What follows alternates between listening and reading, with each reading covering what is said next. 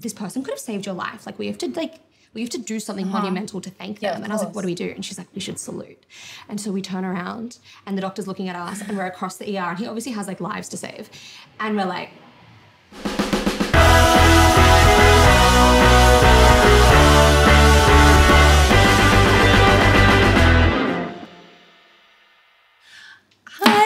Thank you so much for coming in today. I just want to start out by saying you fill my cup online watching your content and taking in everything you're posting. I feel like you fill this space for so many, I mean, obviously women in particular, who maybe, I don't know, need something that's really raw and authentic, and that's just so what I get from you whenever I watch anything. Like, gives me goosebumps talking about it. Like, I just... so nice. I really, it does. Like, I get goosebumps. It just really, I love watching and just absorbing your content. So I just wanted to let you know that. Thank you. That's so nice. Yeah, of course. One thing I noticed is that you said in an interview, the biggest strength that you have is confidence. Where did that come from? Like, have you always been pretty confident, or is it something you've developed over time? No. Do you know what? I wouldn't even describe myself as a confident person. I think if you ask me, are you confident? My first answer would be like, no. Yeah, right. But I do think confidence is something, it's like a skill that you learn and you can whip out when you need it. Yeah. And I think for me, the motto, like, fake it till you make it, just rings so true in every aspect of my life, in like my job and career and, you know, relationships. And I think we're all kind of like faking it. I know. I was talking to one of my friends and we were saying, like, this is the year of delusion. Totally. Like, the more delusional you are, the better, because when you're delusional, you're like, well, I can do it. You have to be. In my brain, I've already done it. Yeah, But, exactly. And then that comes back to manifesting and, you know, the power of positive thinking 100%. and all of that. But for me, I think just like pretending to be confident in a way has lent itself to me feeling confident. Yeah. I still probably wouldn't describe myself as a very confident person, but I can pretend. Yeah. It's all about, I mean, it is. And I feel like once you start embodying that, it sometimes almost evolves into not pretending, but like actual. And where do we draw, like, where do we draw the line? The line is so blurred. Yeah. So you're starting a book club online, which is, so I've joined. Oh my gosh, I'm nervous now. I'm in the group chat on Instagram and everything. I can't see who's liking things in that channel. Yeah. So I don't know if you've started a channel on Instagram yet, but it's this new feature where basically it's almost like a bulletin board, like a la like MySpace days. And so you can post anything you want in there and people can interact with it, but you can't see exactly who is interacting with what. There's like 800 members in there or something. There's a bit too many. Yeah. I thought maybe I started the book club because I really just want to like do more community-based activities this year. And I really want to make like more friends, especially more female friends who are interested in the same things I'm interested in. And all I'm interested in right now is like reading. Yeah. And so I was like, oh, maybe if I put this online, 10 girls are going to want to join. And then every like month we can have a coffee and talk about the book we're reading. Yeah. And all of a sudden it was 800 people. It's amazing. But it just shows that there's so many, that you're not the only one that feels that way, that wants that sort of companionship in a way, I suppose, of just like a community based, Totally.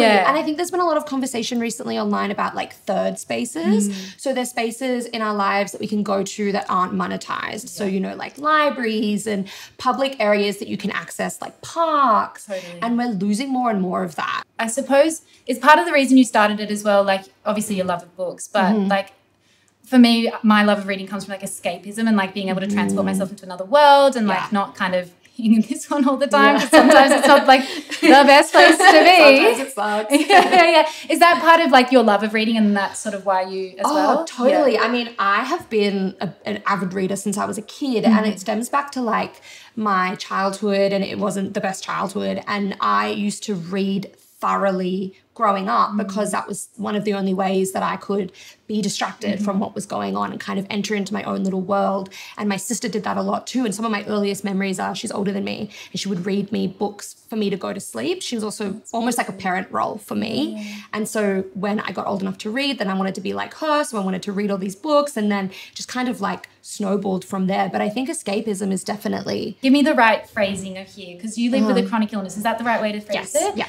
So I would imagine reading as well, living with an illness, like it's something that you can, enter a world and escapism and stuff, but it would be such a good kind of crutch to have for when you're not feeling your best and things like that as well. Would I be right in saying that? Yeah, I think that something that so being diagnosed with a chronic illness has taught me is like, obviously there's days where I'm not 100% and I need to just rest. And when you rest, you're kind of meant to do nothing. Yeah. But I really struggle with like the pressure of productivity. And if I'm resting, quote unquote resting for like an hour, I'm like, I'm bored. Yeah. Do you think that like sometimes when you're resting, do you try and tell yourself like you are being productive while resting because you're doing something for your body? Well, that's where reading comes in. Yeah, Because okay. I'm like, at least if I'm not lying down on my phone or watching something that I'm half paying attention to. Yeah. If I'm resting but I'm reading, I feel like I'm still kind of being productive because I'm getting through a book, but I am still like physically resting my body. Totally. So it's kind of like a win-win. Yeah, I get that.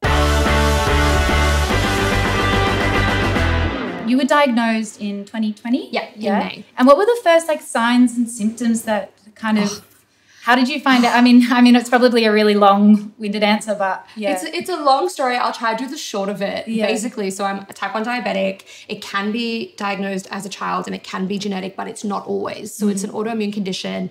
And I like when I tell people being like, it could come for you at any point. Like you could just get diabetes tomorrow. Yeah. And it's not that simple, but the short of it is you could. Yeah. And so I was 24. It was the end of 2019. I started getting these strange symptoms. They were basically like losing a lot of weight really, really rapidly. Yeah, I lost about 12 kilograms in a month. Wow. Oh my God. Without trying to. Oh my God. Just without trying to. I was eating more than ever. I had like a crazy thirst that couldn't be quenched. I was drinking like, people think I'm exaggerating when I say this. I was drinking like 7 to 8 liters of water. Wow.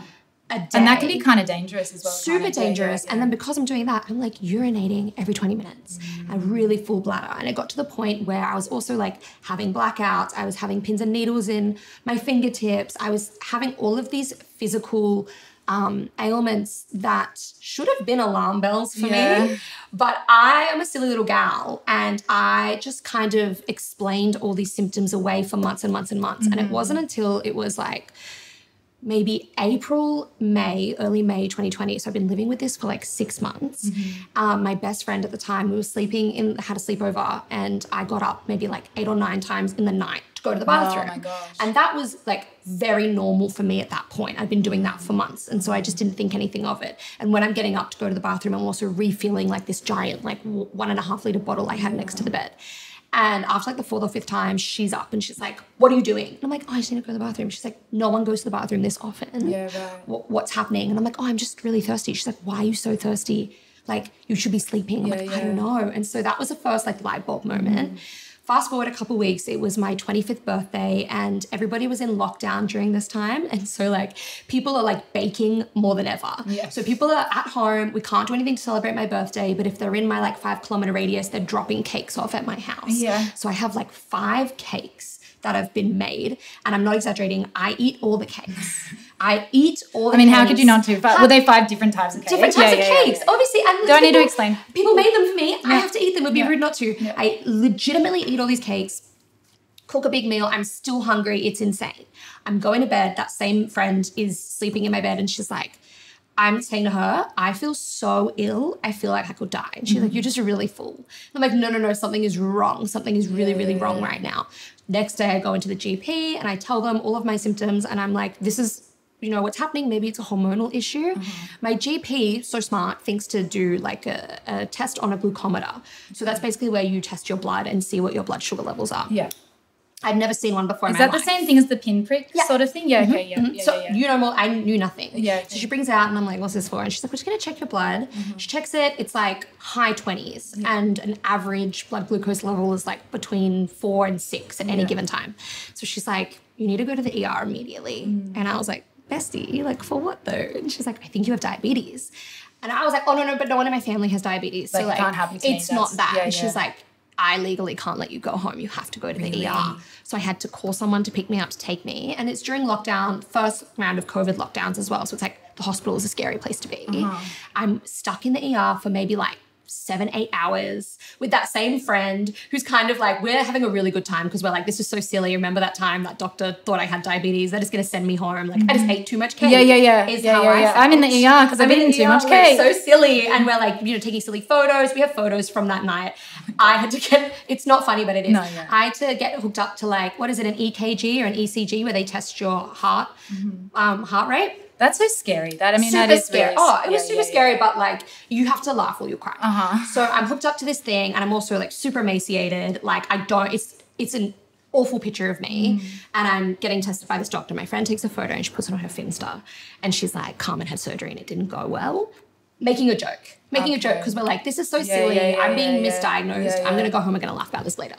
And then that night they were like, look, we can't get the results back after doing hours and hours of tests until tomorrow morning. But we are like 100% sure that you're diabetic. Oh my God. And we legally can't let you leave until your levels come down to like a safe level. And so we're going to inject you with insulin. And I was like, you can't inject me with that because I'm not diabetic. Like something you were just in denial. I was like, something really bad's going to happen. And they were like, no, like trust us. Yeah. They inject me. I get up to leave. We've been there for hours. We're exhausted. We're delirious. We're walking out and my friend's like, this person could have saved your life. Like we have to do something monumental to thank them. And I was like, what do we do? And she's like, we should salute.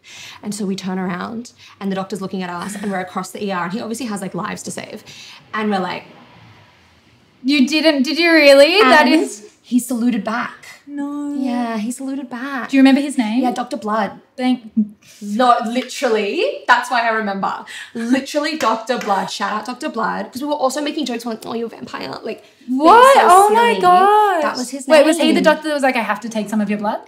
He was, no, but he was the doctor who was like, I have to inject you. He also brought me a sandwich, which I was like, that's really nice. That is really nice. Yeah. So the next day I came back to the diabetes ward at the RPA and they properly diagnosed me and then my life changed forever. Wow. It's just something that you think is never going to happen to you until obviously it does. Totally. Yeah. I also knew nothing about any type of chronic illness, especially diabetes. Well, because you don't, unless you have to know, you don't know. Exactly. And so now you're 3 years down the line. Yeah, 3 years in. Do you feel like you're getting like a manage on it, or does it feel like every day is still a bit of a journey and a struggle in education? Yeah, I think that like something that really sticks out to me is when I was first diagnosed, in that first week, I spent a lot of it in the hospital and they were training me about how to treat hypos and hypers and what different terminology means and diet and whatever. So everything was in one ear, out the other, because the only thing I'm thinking is like, I don't have diabetes. Yeah. This is useless information.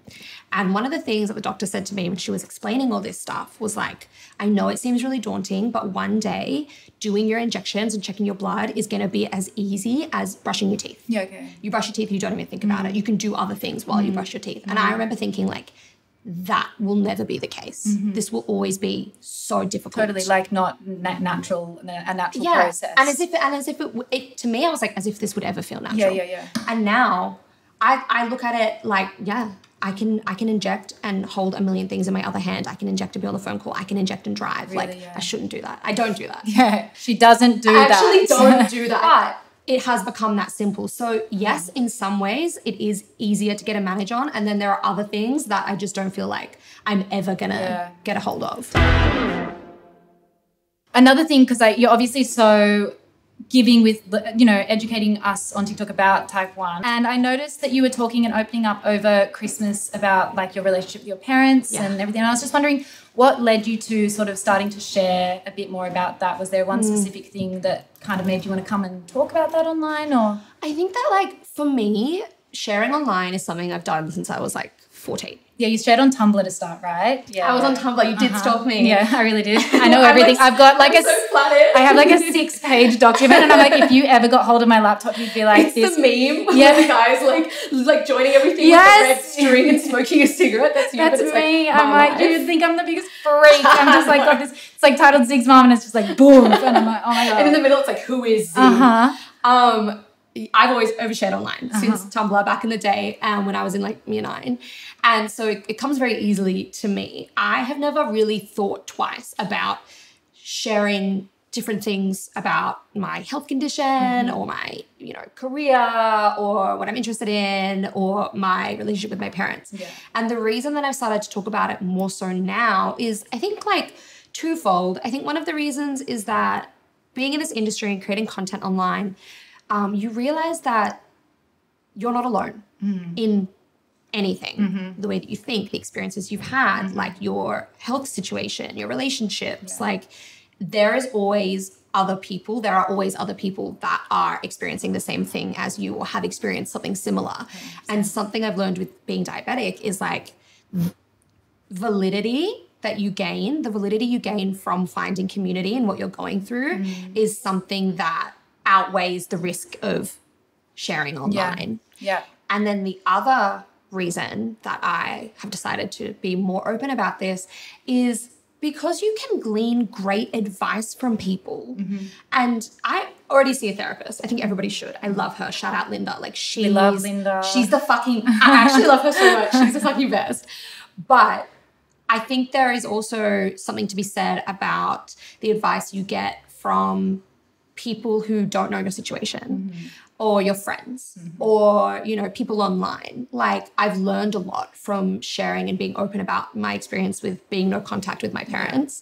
And so if I'm learning a lot, that means that hopefully other people are learning and receiving validation from what I'm talking about as well. And so they don't feel so alone in their experience. Because I feel like it could be a very isolating place not being in touch with your, I mean, I would imagine like with your parents that could feel, so to be able to see online that somebody else is going through a similar thing, it kind of, you hold that space, which I think also is really amazing thing to be able to do when you have a platform to be able to, I don't know, with the community that do engage with you, to be able to hold that space for people. And like that's one of the biggest things I love about sharing is and the messages I receive of people being like, I feel safe, or watching your videos make me feel a certain way. That's like the biggest like joy that I get. Totally. So, I think it also humanizes us as people that show up online. Like we are humans as well. We're not just like these beings that make videos and then go off and stand in a dark room and wait until the next video. Like we're real people with like complex issues. And in doing that, it makes me feel like there is more validity in what I do as a content creator as well. I get that. I really, really do. Was there one moment in time that sort of led you to making the decision that you did with your parents, or was it a series of little things that led up to maybe the break of contact? There wasn't like one moment of time. I grew up with like very abusive parents, both of them being narcissistic and addicts in their own right. And it took me like so long to even be able to say that sentence. So for me, I hold a lot of like shame and guilt in being honest about that relationship with my family, especially when you're young. You just want to be like, everything's great, everything's perfect. My parents are my best friends and everything's chill. It took me a long time to be able to even say that. And then I think like you turn 25 and your brain just is like, oh, I'm developed. That frontal lobe has just come together and you're like, oh, okay. Like and all the pieces come together and you're like, wait a minute. What am I doing? So there wasn't this big aha moment. It was more all of this stuff that had amalgamated from my childhood up until my early adulthood, where I realized that I could minimize the effect these people were still having on me by cutting off contact. And it's not an easy decision to make, but it's one that's been really beneficial for me during the time that we've been no contact. And I feel like it's hard like setting boundaries because when it's your friends, I don't know, I feel like you don't have as much leeway with your friends, but with family, you don't know how to structure that. And so, you know, like and also like our parents are of a different generation. So I think if I was to say to so many of my friends or my partner, like, hey, this is a boundary of mine, 9 times out of 10, they're going to understand and hopefully accept it. But with your parents, and especially because they're your parents, they tend, hopefully it's not always the case, but they tend to be so much more like defensive to boundaries and like less understanding. And so even having to, I remember a conversation I had with my mum once where I was like, this is a boundary of mine. And she was like, why would you need a boundary with me? I'm your mum. But do you, like maybe like an authority sort of thing, like I've got authority over you because I'm your parent. So how can you put a boundary up against, you know? So I think it's also just a defense from them as well. It's not understanding. It's also like, I'm your parent or I'm your family. So whatever I feel or say trumps whatever you feel or say because I'm the adult. So something we've actually got in common is that we have both our partners are in the music industry. So your partner, Joey, is that correct? He's young Franco. And they travel a lot for work. So how do you find, like, for you being in long distance when they go away, like, well, when he goes away, do you find that difficult to manage? Do you find it difficult? I find it so difficult. I do and I don't. Like, I like the start of it. I really like when he goes away at the start. I have a really good time. Hey, I'm the opposite. I hate the start of it. Yeah, okay. Because I'm like, oh, I find myself when we live together as well. So when he's home, we get into like patterns of doing things together, and we both have a very flexy schedule. So like we work together often, like every day, or like we wake up every morning, we do our walks together, we do our swims together, and that's amazing. I'm so happy we can do that. So when he goes, the initial few weeks, I'm like, I feel like I'm all over the place and I'm out of my rhythm. And then it's not until like the middle of the trip or like the end where I find my rhythm and I almost enjoy. That's so interesting because it's the complete opposite. At the start, I'm like, yes, I can do what I want. I don't have, not that he doesn't let me do what I want, but you know what I mean? Like I can like just make my plans and I don't, I got so much time to focus on myself and like just, I don't know, I'm really productive and everything. And then it kind of gets to that Maybe you burn yourself out. Well, then I get to the halfway point. I'm like, okay, you can come home now. I'm like, good. Like I've done everything. Well, I find, I don't know if it's the same for you, when eventually he does come home and like 9 times out of 10, 10 times out of 10, I'm like, thank fuck he's back. Yeah. But it takes me like a week to like get back into the room. Oh, totally. That I find. Left. I'm like, you're in my kitchen. What are you doing? That's not where that goes. Well, even just like, I want to sleep in the middle of the bed. Yeah. I've been sleeping in the middle of the bed for the past 2 months. Totally. Now I have to be on one side. Totally. I actually threw a curveball at him. The last time he went away for ages. It was like 3 months, which is a long time for me. And I was sleeping on the right side of the bed. And then all of a sudden, I realized when he's gone, I fucking hate sleeping on the right side of the bed. I want to sleep on the left. So I start sleeping on the left and I'm having the best sleeps of my life. And I'm like, fuck, this is pretty intense. Like, how am I going to break the news to him, right? And so then he gets home and I'm like, I have terrible news. You have to sleep on the left side. I don't know how to break it to you. Are you when something awful has happened? Something really bad has happened. And he doesn't care about anything. So he's like, that's fine. And I'm like, oh, thank God. Thank fuck. I think this is why I've chosen you. Yeah. This oh is my God, it. this Your is flexibility is amazing. Thank you. But now he leaves on Sunday and he's gone for 2 months. I'm like, what if I start to experiment with the left side of you go back? I don't know. Do you think he'd care? No, but I just don't want to keep giving him the runaround. Yeah. You know what I mean? I feel like if that's the worst thing he's coming home to, though, is the opposite side of the bed. Like it could be like a lot worse. If I came home and he said we have to swap sides, I wish, like, I would hope that I would be as understanding as he would, but I know deep down in my heart I wouldn't. Yeah. No, I wouldn't. You snooze, you lose, literally. I'd be like, no, I sleep on like near the window because when the burglars come in, they'll get you first. I swapped to the window side because I like seeing the possums. We have possums that come every night and we're on the top floor so we see them like running around. And when he's not home, I like to be kept company by the possums. It's natural. But he sleeps now on the mirror side. And I didn't like being on the mirror side because I'd wake up and scare myself. Yeah. We don't have a mirror like that, luckily, but we used to in our old place and I used to get that same feeling. Okay, so I have got a bowl of fortune cookies. Yum. So I know that you are Taurus with Aquarius moon, right? Yes. And I know that you've got heterochromia, correct? Which means that your eyes are 2 different colours. Yes. Yeah. Did you know that in both things, it means that you are like a sign of a prophet? And so that you I had can, a feeling. You can predict things. Oh my God. And so I want to see if you can predict your prediction in the cookie. Okay. Do you know what these predictions are? No, I got no idea. No idea. I bought them this morning from the Asian grocery. So it's general like fortune cookie predictions. Okay. So I gotta like. Or like, what do you want for yourself? Even like, what are you wanting for yourself? And maybe it'll tell you. It's gonna be something about like a journey or following a path. Yeah. Okay. Is how I feel. Okay. And if it's not, we can just keep doing it until I get one. If it's not, just pretend you're reading out something. I could read out anything. Yeah, it's true. Actually, I will lie. I haven't lied yet today. Or have I? Oh, yep. You'll never know. You'll never know. May I just grab whatever? Yeah, anyone. Okay, this one. What could it be? Hating hate does not mean you love love. That's fucking deep. What does that mean to you? Because I love love and I also kind of love hate. I like hate because I think it has its place. I think there's a place for hate. I don't hate hate. No, I don't hate. Hating, what is this? Hating hate. Hating so hate. I guess if you're does not against mean hate. You love love. I don't understand. I implore people to hate. You should hate more things. Yeah. I think. Like, what do I hate? I hate the wind.